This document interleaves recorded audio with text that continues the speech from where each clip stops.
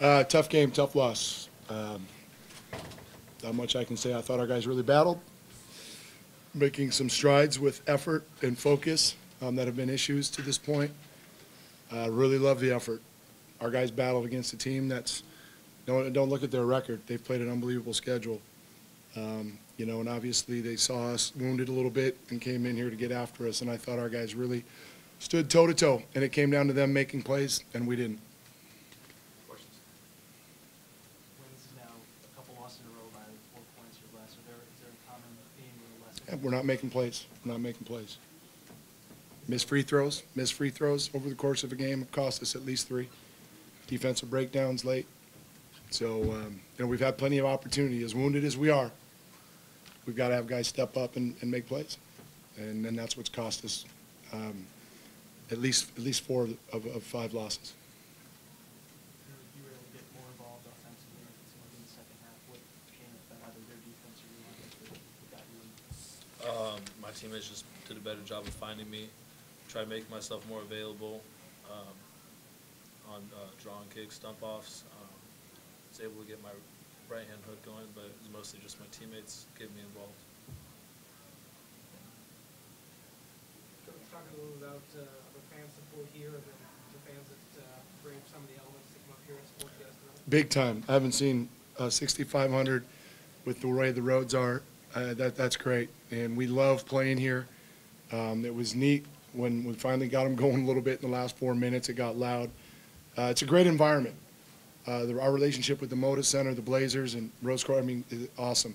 So this is a real treat for us to come up here, and I thought our guys responded by and large to the environment, and you know, we just got to continue to learn and grow. But a great experience up here, and you know, something obviously we want to do every year, so pay back our fans and to enjoy this experience.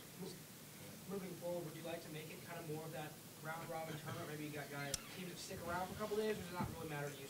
Yeah, I mean, that would be great ultimately, but it's tough.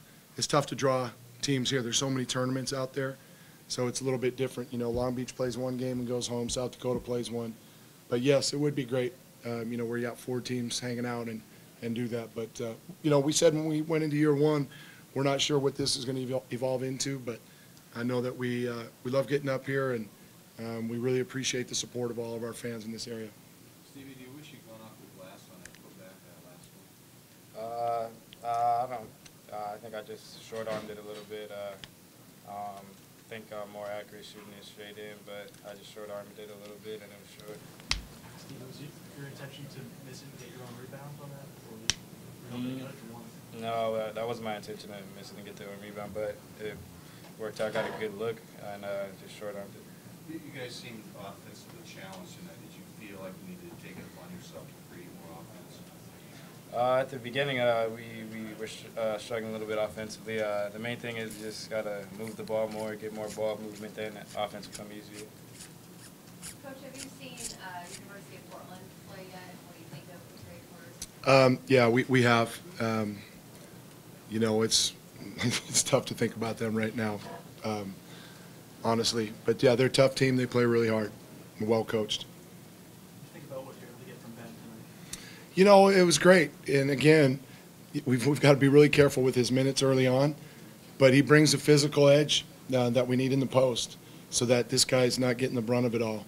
You know, we put him in late. We missed a rebound, defensive rebound, but kid's a warrior. You know, we ran the one play to look to draw and kick it, get in the post. His man helped. He banged a big 3. So, you know, there's bright days ahead when we get him to be 100%. It had to be frustrating for you to double team the entire, especially in the first half. Were you getting frustrated not being able to get the ball? Yeah, I mean, I was getting a little bit frustrated, but I've been dealing with it the past, I mean, pretty much all season for the most part. So when I get double teamed, my main focus is just to get it out to our shooters, and they'll knock down 3s all night.